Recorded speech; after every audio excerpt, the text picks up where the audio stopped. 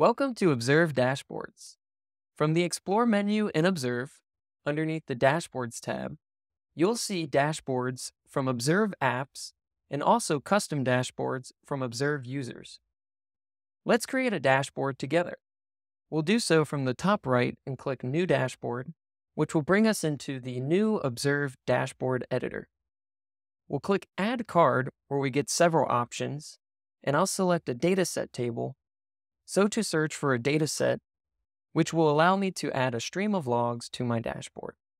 I'll add the container logs dataset, and then the dataset card is added to my dashboard immediately, from which I can click Add Card again and then select a metric visualization where I can search for a metric related to my container. I'll look at container memory usage, select that, and then it is also added to my dashboard. Now, if I want to edit each of these cards further, I'll select the pencil icon to edit the card, and then when brought into the dashboard card editor, I am focused in on a single card, so to simplify which visualization I am editing.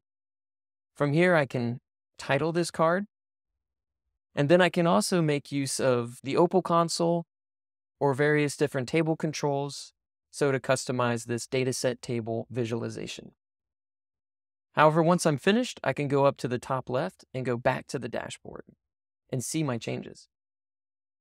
Next, I'll edit the second card by clicking on the pencil icon again. And here, for metric visualization, I have options to change that visualization and configure it, or change the underlying data that is being represented. Now, if I want to go back to editing my logs card, I don't have to go back to the dashboard, but I could use the Editing Card drop-down menu to quickly switch between cards.